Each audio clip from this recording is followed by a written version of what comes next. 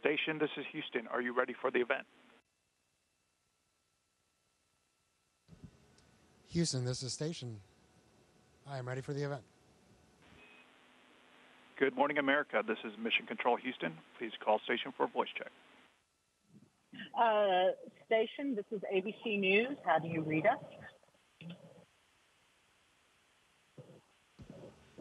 Hi, good morning. I hear you loud and clear. How do you hear me? I hear you loud and clear as well. So let's start with, you know, you're going to break a record, and I know records are made to be broken, but how significant is this record in terms of what we learn about human beings and our endurance for long-term space travel? Well, hey, Gina, good morning, and welcome back. It's great to have you with us on the International Space Station once again. You know, it's an honor to be able to be considered one of the people that's going to have spent a year in space. And so, yeah, for sure, this record will soon be broken again, and that's great because that means we're continuing to press forward. And I think this is really significant in the sense that it teaches us that the human body can endure, it can adapt, and as we prepare to push back to the moon and then from then onward onto hopefully Mars and further on in the solar system, I think it's really important that we learn just how the human body learns to adapt and how we can optimize that process so that we can improve our performance as we explore further and further out from Earth. As a physician, what changes have you noticed in your body? I knew some astronauts that they got taller in space. Did you sleep better? Did you sleep worse? I mean, how have you documented your year in space for yourself physically? Yeah, you know, we actually just measured ourselves the other day for our return trip because you got to make sure you still fit in your spacesuit, your pressure suit, and your seat in the Soyuz. And it looked like I had grown for about 3 centimeters. Unfortunately, that is not a permanent change. You know, essentially your discs in your spine tend to expand a little bit because of that lack of gravitational pressure. And so that change goes back to your normal within about 2 weeks of getting back to Earth. You also see a lot of fluid shifts up here. Again, because of the lack of gravity, a lot of the fluid that normally sits in our legs will tend to come up in your body. And essentially, you know, you get a little bit of more fluid in your face and your upper body. You adjust quite a bit in your first month here, but that tends to be a permanent change while you're here. And again, once you go back to Earth, all the fluid redistributes itself within the body, and you pretty much go back to your normal appearance within a couple weeks. Talk to me about sleeping in space. I know they've made changes in the space station with lighting.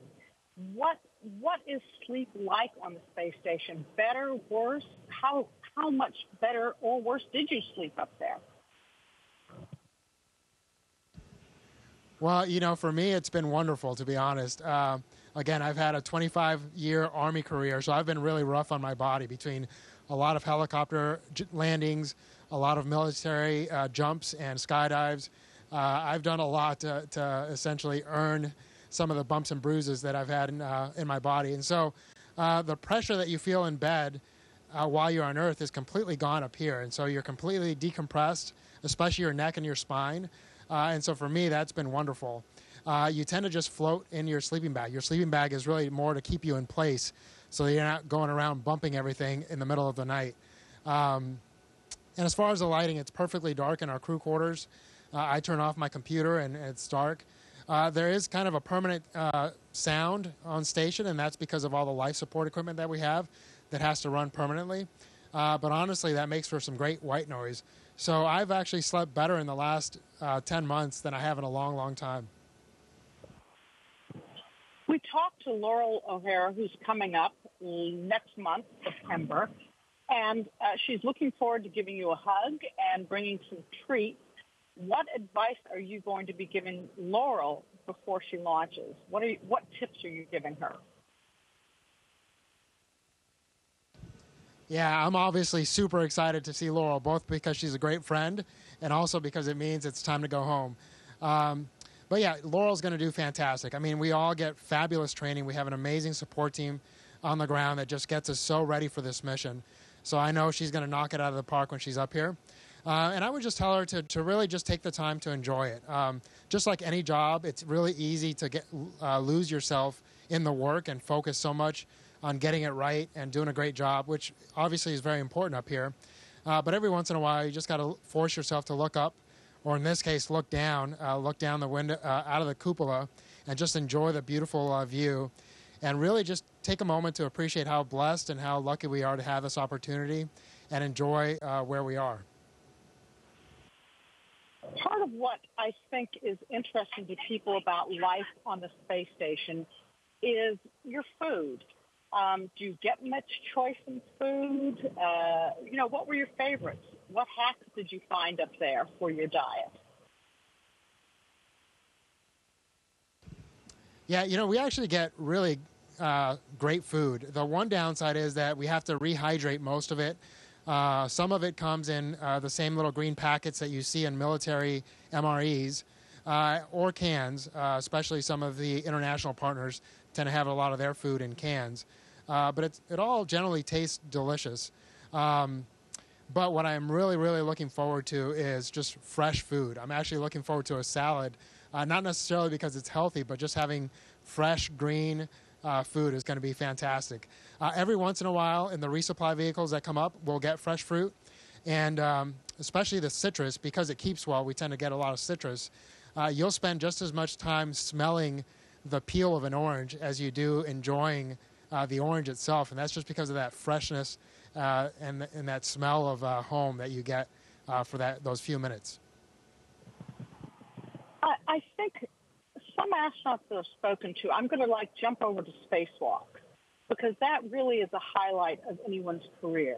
Can you take me back on what that first moment was, the first time you stepped outside?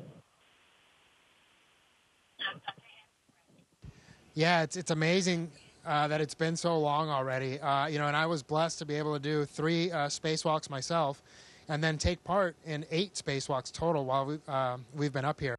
And it's almost just as neat to watch your friends go out the door as it is to go out the door yourself.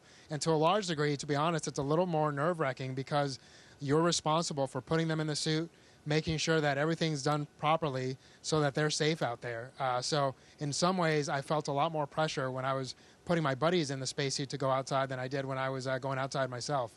But I'll tell you, the views are just out of this world, literally. And that's because you have your full peripheral vision. When you're looking out of the cupola, it's an absolutely beautiful view, but you're generally limited to just kind of looking down. Whereas when you're outside, the helmet just allows us to see a little bit wider than 180. And so you're able to have an unobstructed view of the Earth and the universe. And it just makes you really appreciate how tiny we are, where we are, also how fast we're going. I mean, the movement, you just appreciate it so much more when you're outside. So absolutely, I would agree. Those 3 spacewalks for me were the highlight of this year up here. I'm trying to remember, for your first spacewalk when you went out, were you in light or darkness?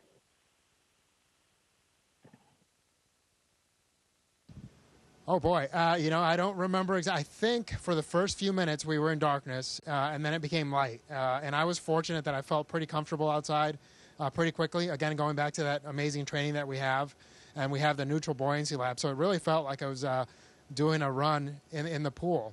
And so I felt pretty comfortable out there, and I really, you feel like a little kid, just in the weightlessness, enjoying that view, and appreciating that you're in your own little private spaceship in your spacesuit and in that environment. And so I had a few minutes to what we call adapt outside and essentially get used to the suit. And I really just kind of spent it all looking all around and doing all sorts of movements because I was just having so much fun.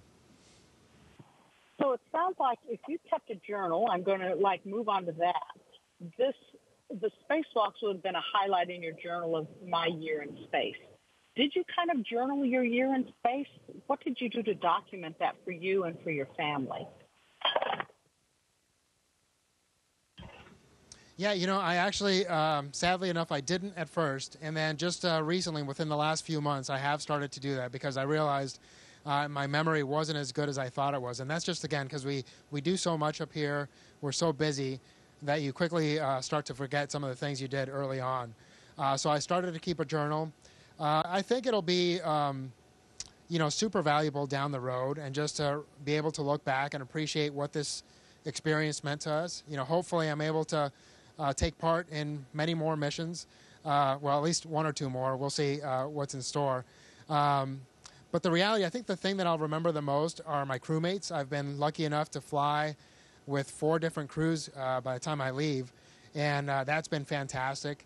The teams that we've worked with on the ground have been phenomenal. So like a lot of things in life that have tremendous experiences, what you end up really remembering the most are the people, and that's been the case absolutely up here. You sort of led into my next question. As a first mission, this one was really pretty epic. What could possibly be better than this? What would your dream mission be, your next one? Well, I think what I plan on doing, at least, is really trying not to focus on that. I think it's really going to be important to go back, go home, and reconnect with my family first and foremost, because a year is a long time, and I've missed a lot of major milestones for our family. So I think I'm going to focus on that. And then the reality is, I have friends that are going to be coming up here and then going around the moon. And so my focus is going to be to help the team prepare for those missions, do everything I can to contribute to their success. And then once I get assigned down the road, we'll see what that mission holds.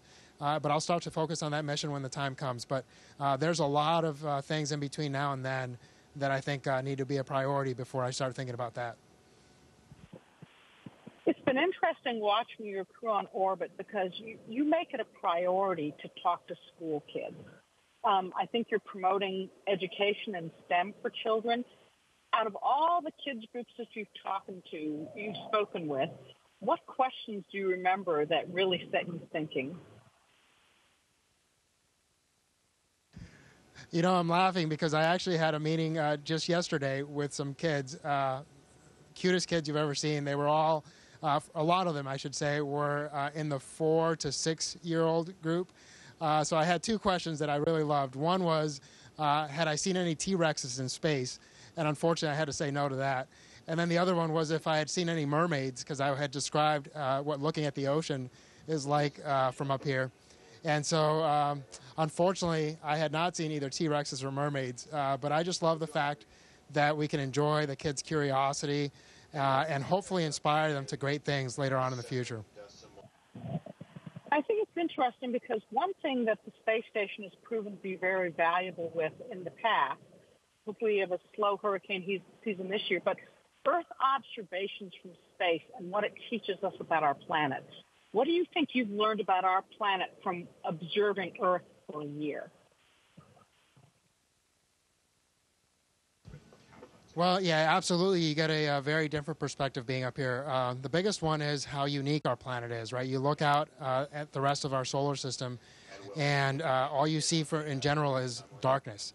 And I think we just have to appreciate how special our planet is and do our best to ensure that future generations are able to enjoy our planet just as much as we have been able to. The other thing that you really appreciate is the fact that there are no borders and the fact that we as humanity can do amazing things. We've had humans in space now for 23 continuous years, and I don't think most people really appreciate how difficult this is and what a team effort it really is to have this achievement. And so the fact that you can look down and say, man, if we work together, we can do some amazing things. So all those things, they kind of sound philosophical, but just you learn to appreciate the fact that you're living it every day while you're up here. You're coming home in another month. Tell me what the process is for returning home. You just don't hop in a car and drive home. Is your body monitored, and what is the adjustment like for returning to Earth from space? Yeah, so kind of going back to your previous question, again, there's only been a handful of us that have been up here for this long. And so they try to capture as much science as they can, as quickly as they can, because our bodies are just so good at readapting. So as soon as we land, again, I came up on a Russian spacecraft, so I'll also go back and we'll land in Kazakhstan. And there'll be a NASA team there ready to fly me back to Houston. But right away, they get you in this medical tent and they start doing testing from about 10 minutes after you land. And we gather as much data as we can before we get on the NASA plane, which then flies us back to Houston. And within about 24 hours of landing, you're landing back in Houston and seeing your family for the first time. After about 6 months in space, most people have a little bit of a hard time with their vestibular system and their equilibrium. So after 12 months, that can be a challenge even more so, although some people have done amazingly well. So I'm not sure how it'll be for me. I'm preparing for the fact that it might be a challenge and that it might take a couple days before I'm somewhat normal. But the reality is it's going to take anywhere from 2 to 6 months of really intense rehab to get back to my normal. And that's just part of the process. You've talked about missing salads, but coming home, what are you looking forward to most? Your family, I'm sure, a shower, a walk on the beach. TikTok for me what you're looking forward to. Yeah, well, I think you just named them all. Absolutely, time with my family. We've been able to stay in touch really well. We get phone calls. We get video conferences every once in a while. But there's nothing like being there in person. And so just being able to reconnect with my kids and my wife, that's going to be fantastic. Being outside, again, we get fantastic views up here, but we're limited to the space of about a 5-bedroom home. And so it's a very small space, to be in for a full year. And the other thing for me especially is that I've only been exposed to about 6 other humans at a time for the past year. And so it's going to be a little bit of a readaptation to be around crowds and big groups of people. So I'm looking forward to slowly but surely getting to see all my friends and reconnecting with them too. And in closing, are there any favorite gymnastic tricks you've learned as you've mastered zero-G up there? Anything you care to show us? Well, I think one of the hardest things for people to really understand is the fact that you just don't have a sensation of up and down, right? So if I jump up on the sidewall here, my body quickly adjusts to the fact that now this is my up and down. And so you might see me essentially standing on the wall, but it's amazing how quickly your brain adapts to just reference this now being up and down for me. And so something as simple as this for me is just super cool to appreciate, again, how adaptable our bodies and our brains are. So yeah, of course, every once in a while we'll zoom around the space station as fast as we can, especially as you get more comfortable. But there's so much sensitive equipment up here. You really try to take it easy to make sure that everything stays where it's supposed to be. Frank Rubio, thank you so much for your time today. Godspeed.